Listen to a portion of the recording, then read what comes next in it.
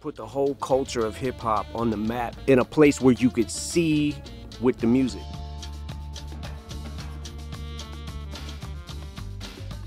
You've only got one shot. Eminem's most inspiring speech. I needed a break from the spotlight to rethink. You don't know my career.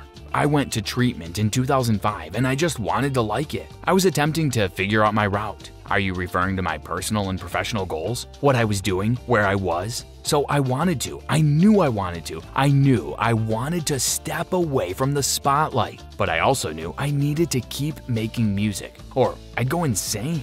There was a rebellion or fury in me that I couldn't hide. Because I'm white and this is predominantly black music, people told me I didn't belong and wouldn't achieve because of my race. And then you sell to those people. In addition to working with Drake, it was nice to play with the beats again. The album was started at a young age. I get things in my thoughts, like my mood, and I don't necessarily get them by listening to other people's tracks. It may also help with diversity. I'd get any idea and want to be able to build it from scratch. I adore hip-hop. Growing up, I simply, nothing else really spoke to me like it. I'd heard it all before. From Ice-T to Fat Boys, LL Cool J, Run DMC, Beastie Boys, etc. I didn't know at first. I'd like the music. Before I'd even considered rapping, Cool J had me start composing rhymes when I was 12 or 13, which sucked. I wasn't good, but I had to keep practicing. I stopped for a bit, then started again when I was about 15 and started putting songs together. And then I was like, I'm starting to. I've never been good at anything else. So you always got only one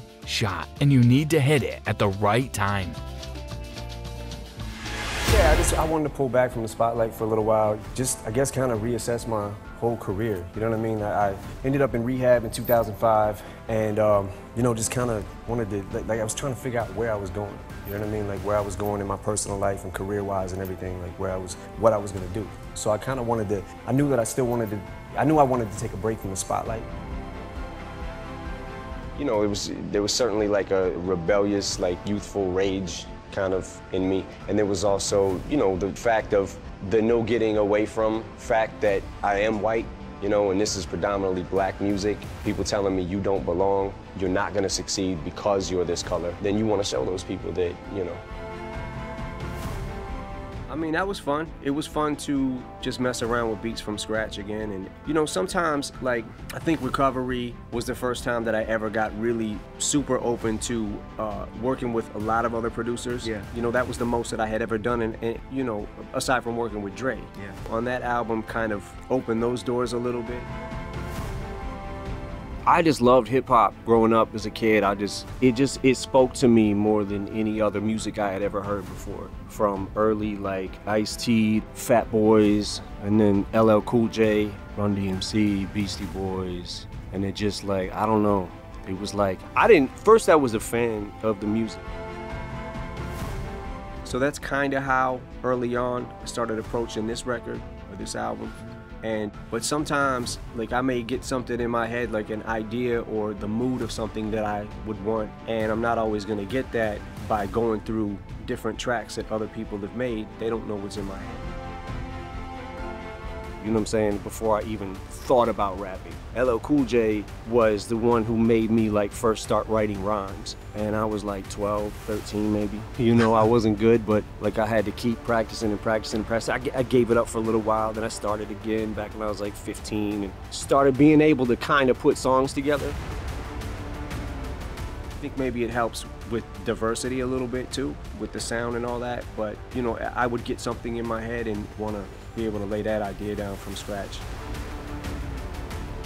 I was never really good at much else. I don't know, once I found out I was decent at something, I just kind of focused and just, went for it.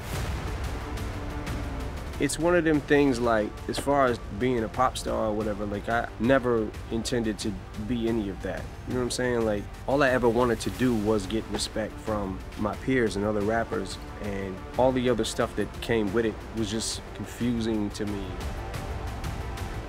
Hip hop has always been about bragging and boasting, and I'm better than you with this, and I'm better than you with that. And I finally found something that, yeah, this kid over here, you know, he may have more chicks, like he may have better clothes or whatever, but he can't do this like me. You know what I mean? He can't write what I'm writing right now. And it started to feel like maybe Marshall's getting a little respect.